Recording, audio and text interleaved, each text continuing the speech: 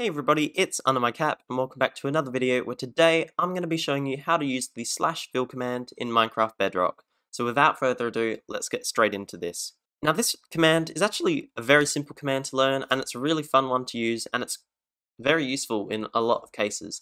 Now if you ever wanted to build a massive cube or a hollow area, the fill command is the right command for you. Now I've done a video on this on Java, so if you do want to check it out for Java, make sure I'll leave it in the description as well in the info card which will pop up about now. But yeah, so what you want to do is you want to go into your command line, which is slash, and it gives you this little Bedrock appearance, and you want to type in /fill. Now after this, you want to have your little area, so I'm going to do my squiggly lines just because I don't really have a set area yet, and do another 3 squiggly lines. They're called titles, but I just do that anyway. And then what you want to do is you want to type in whatever block you want. So I'm going to do, before you hit enter, you want to allow or tell your command what you want your size to be. So basically it will fill from where you are to 3 blocks away from you X, 3 blocks above you Y, and 3 blocks away from you Z. So if we hit enter, we will be inside them, but they kick us out, and you'll see that it has done a 3x3. Or a 4x4. Now the reason why it does a 4x4 is because it is doing 3, but then it also adds another 3 there and another 3 there. So make sure you take that into consideration when you do it.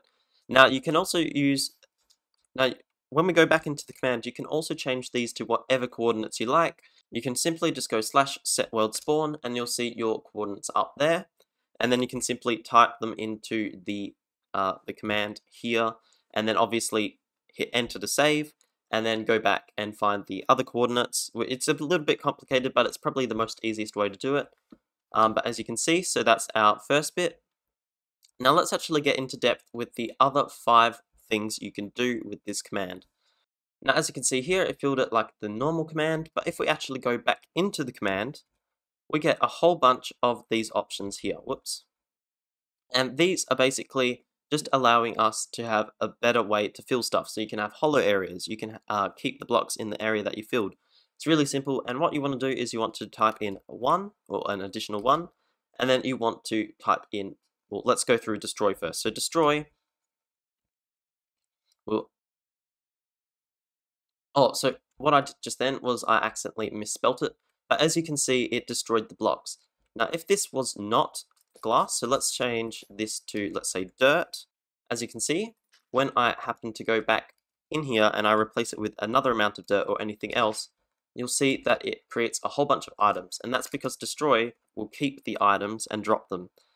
Now replace is just like destroy, except it doesn't actually drop the item. So if I went into here and went replace, and let's replace it with stone just to make it a little bit easier to I didn't know that that's what stone was, but as you can see, it didn't destroy the other blocks there before. Well, let me remove all of these to show you as well. As you can see, none of those blocks were destroyed because replace simply just replaces the block. It doesn't break them, it just replaces them. Now the next one we'll go over is keep. Now keep is a very, very cool command, and you'll probably see this over here. So let's say I have an area which I want to create, but it has a whole bunch of blocks in it. So as you can see, I've got a whole bunch of coarse dirt, and I want to fill the area, but I don't want to fill the dirt. Now what you can do is you can go back into your command, and you can just change the replace to keep, and you'll see that the blocks inside that area haven't actually been broken. So this command only replaces air, it doesn't replace actual physical blocks. Now the next command is hollow, and hollow basically, as it sounds, will create a hollow area. So if I went hollow, you'll see that, well, you can see inside as well, but it creates a hollow cube which you can put whatever you want in it. It's really cool.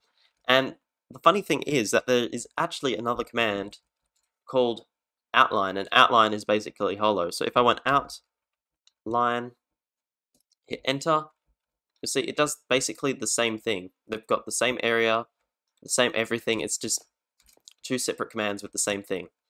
But yeah, so that's basically it. If you did enjoy this video, please leave a like. Also, don't forget to subscribe if you are new. I also do have my socials in the description as well, and my donation link if you do want to support me. But yeah, thank you so much for watching, and I can't wait to see you in the next video. See ya!